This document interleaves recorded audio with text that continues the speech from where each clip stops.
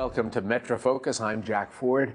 We begin tonight with the unprecedented battle over the future of the Supreme Court. As of the time of this taping, the Senate Judiciary Committee is expected to vote along strict partisan lines to move forward Judge Brett Kavanaugh's nomination for a seat on the highest court in the land. That vote would send Judge Kavanaugh's embattled nomination to the full Senate for a historic vote that could change the shape of the court for decades to come. And all eyes now turn to a handful of key senators who may remain undecided.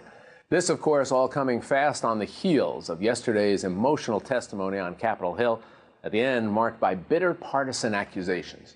At stake now appears to be not just the future of the court, but of a deeply divided country split along political lines.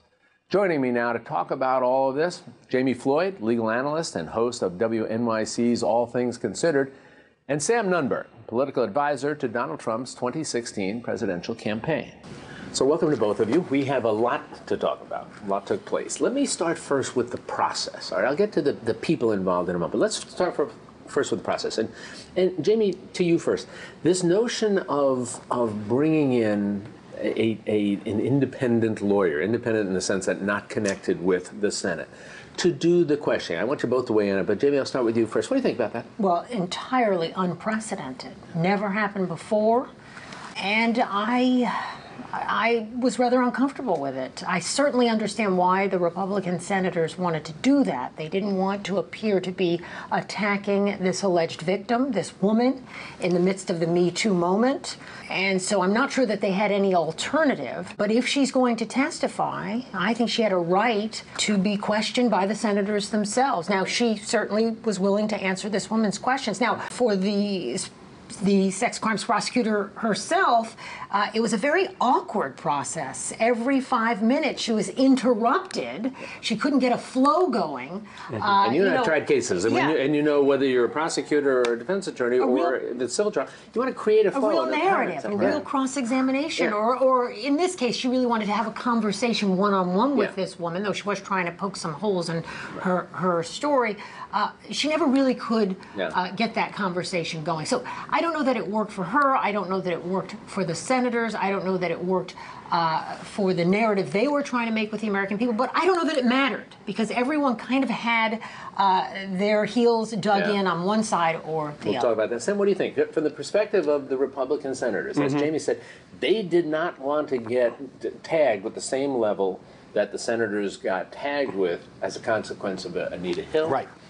Jami, you covered that, I covered that, and you know how that played out. Were they successful doing it that way, do you think? Yeah, I think so. Look, I watched the Anita Hill hearing, and I couldn't believe some of the questions in hindsight that were asked to her, or even asked to Clarence Thomas after he appeared after her testimony.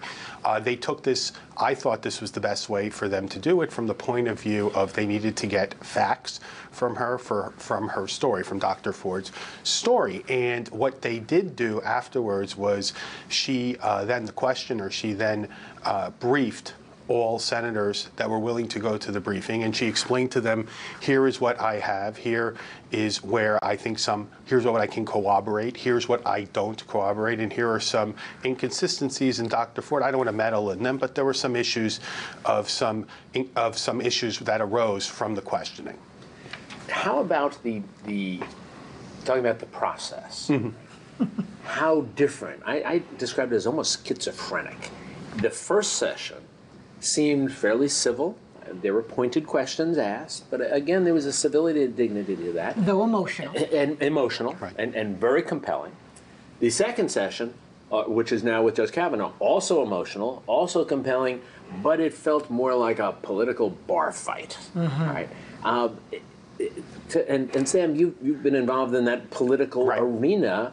What would you have advised the senators on both sides of the aisle to stage the second part the way they did, as confrontational as it was? Well, absolutely. I think that Judge Kavanaugh had to come out with, and I believe it was true, with his righteous indignation about this process and about what has happened here and the way that he has been attacked, whether these charges are correct or not, or accurate. And he was really working, everybody said he was working for an audience of President Trump. He was not working for an audience of President Trump. So, he's also working for an audience of the senators and also for the political consequences of this nomination, because the way this was heading, I looked at this heading into the midterms that this was going to be a net plus for us. In other words, for Republicans, in order to be able to keep the Senate. Had we not been able to confirm, we would have had Trump voters stay home because they don't like either side. They don't like Democrats, they don't like Republicans. They don't like the Republican Senate because they were unable to repeal Obamacare, and if they could not get this other nominee through, it would have been another strike against them. Let me ask you, Jimmy, this question. And some people said went beyond the notion of defending himself and becoming a Trump Republican, is what I heard. Well, there are two things going on. I agree he wasn't just playing to the audience of one, as many have suggested. He is playing to an audience of at least some senators. He knew there are senators in play, and I have to get those votes to seal the deal on this confirmation. So there was that for sure. And at some point in the afternoon, as you suggest, Jack, there was a turn in the tone. And Lindsey Graham came out swinging.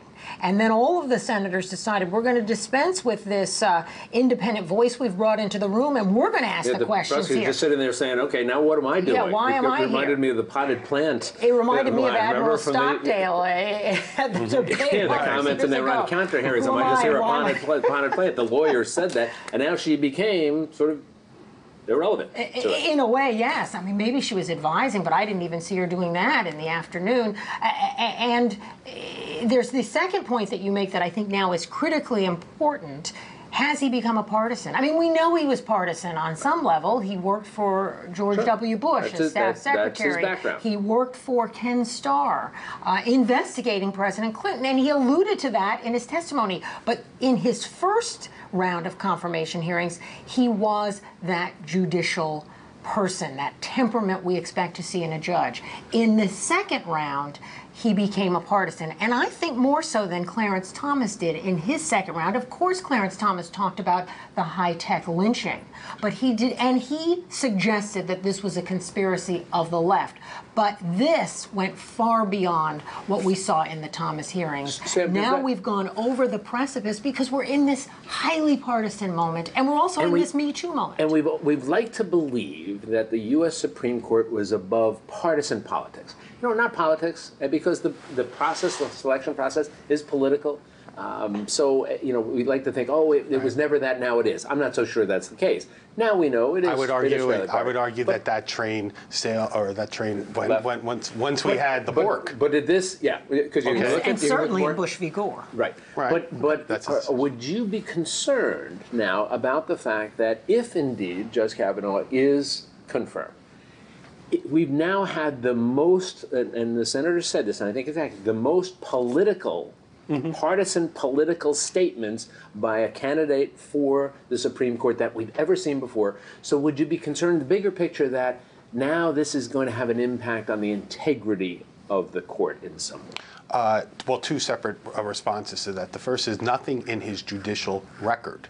And remember, he has handed in more opinions than any other judge before him, at least in modern times, as a nominee. Nothing in his record shows that he is not independent. And in fact, something going for him, and one of the reasons the president nominated him was that in the second highest court of the land, the D.C. Circuit, he has had at least 13 opinions which have been used in the court. So he shows that he can build a consensus. Now, on the other point, look, I think people like me think that Gorsuch, something like this would have happened to Gorsuch, but for the fact that the Democrats never thought that the Republicans would actually break the filibuster rule. The Democrats never thought that they would be able to get 60 votes for Gorsuch, and they didn't realize that the Republicans were willing to do that. And because of the so-called Russia investigation, we call it the Russia cloud, they have been trying, and this is something that Kavanaugh touched on, you have had Schumer even say that the president should not be able to nominate anyone to the bench until this Russia investigation is over. Last question for both of you, real quick, if you would, for me. Has this now changed forever? how the process is going to play out when we're talking about seats on the U.S. Supreme Court? Real quickly for me. Yes, 100%. You're not going to have, when we have a Democrat president, and we will, and a Democrat president nominates a Supreme Court nominee, you will not have 20 to 30 Republicans anymore, senators, voting for that nominee. This has changed. They used to think, Republicans, we felt, which is one of the reasons Donald Trump got the nomination, that we played by a certain set of rules. They didn't. And we're not going to play by those rules anymore.